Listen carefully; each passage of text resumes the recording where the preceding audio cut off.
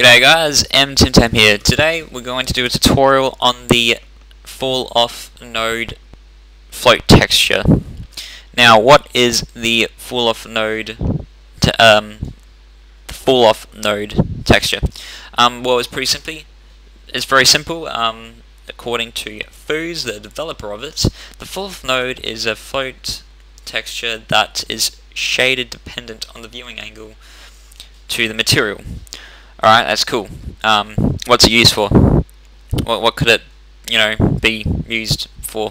It could be used for fabric and architectural glass. It will give that sense of realism that you would see when looking at any glass type of materials, any fabrics, or any other painting and objects. So enough talking, let's just get right into it and you can see the difference for yourself. So I have here a model that I made. Tutorial table. It's a quick table texture with a nice little cloth sim on it. We'll just quickly change the scene a bit.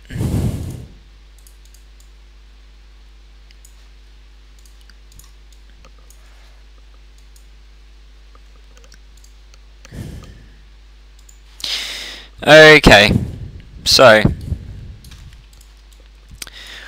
the textures that it mostly works with is diffuse and specular. Obviously fabric is diffuse and specular, no, not specular, glossy, for the fall off node. So let's load up two materials. First let's bring out the node texture. So the node texture is in textures fall off node. Keep that up here. Next is the materials. Bring out to diffuse, and let's bring out a glossy. Okay.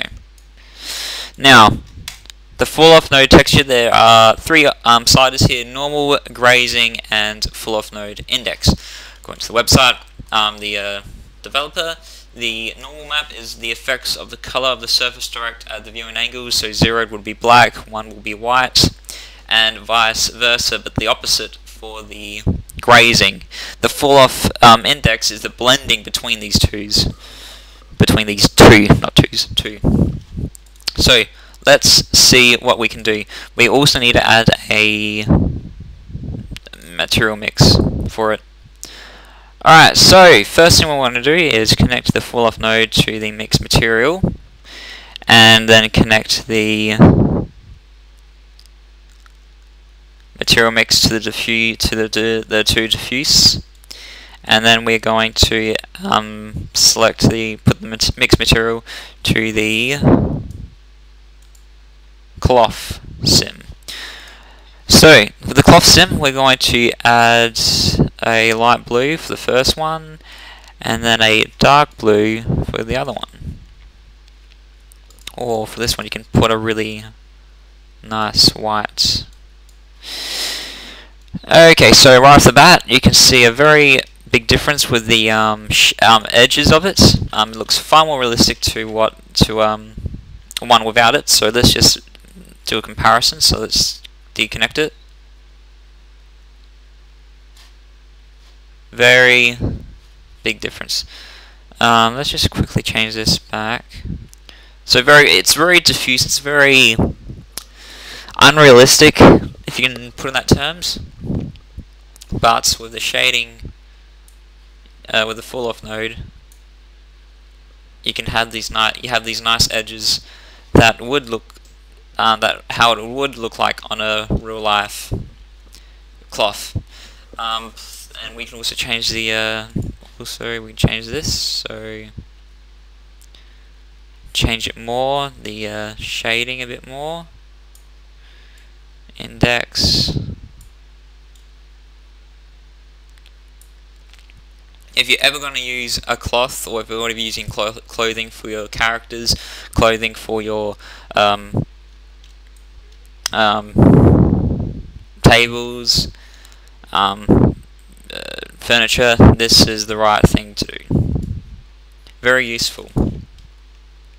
Very realistic. It looks good. Alright, so that's the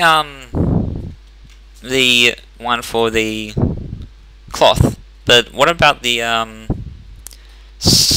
glass specular?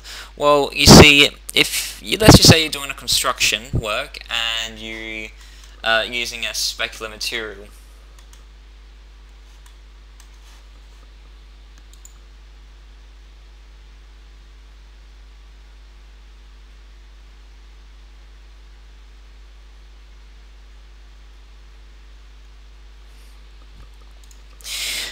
Most you would probably not have a window, or you would probably put the opacity all the way down with a glass setting,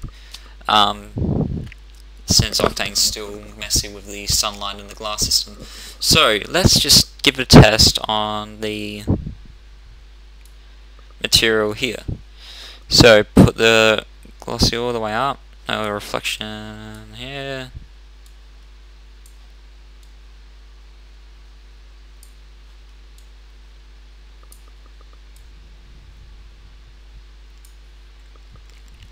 Alright, so it's okay, I guess. I mean, with no full off node texture, but it's still a bit unrealistic. So if you were to add it to the full off node to the opacity, let's just see some changes. So, you know, right off the bat, you can see a great deal of change with the viewing angles of the texture. It's much more clean. It's extremely more, what's the word for it? It's more controlled, definitely. And you have so much more controls over the look of it. And it also is taken into account, the shading is also taken into account with the sunlight. So this is very good for architectural glass. It can slow down the rendering, I've noticed, on mine, and it can be very useful for other certain stuff. There's also really crazy texture which I do not know what you'll use it for, but I was just messing around with it, and look what happens when I do this.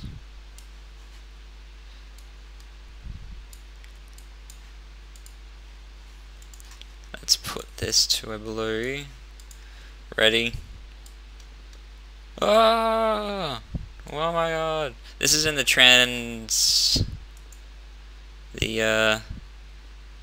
what's it called again? Transmission node, and it looks crazy. It looks absolutely crazy. Wow. You know what? I'm going to quickly try something here, which I think I will keep in.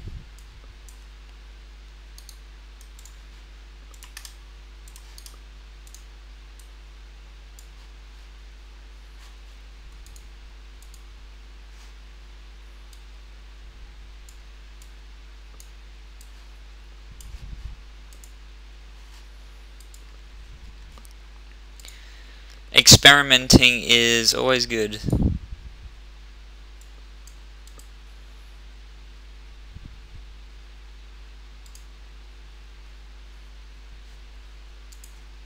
So yeah, you can make really crazy textures that look very crazy. Very crazy.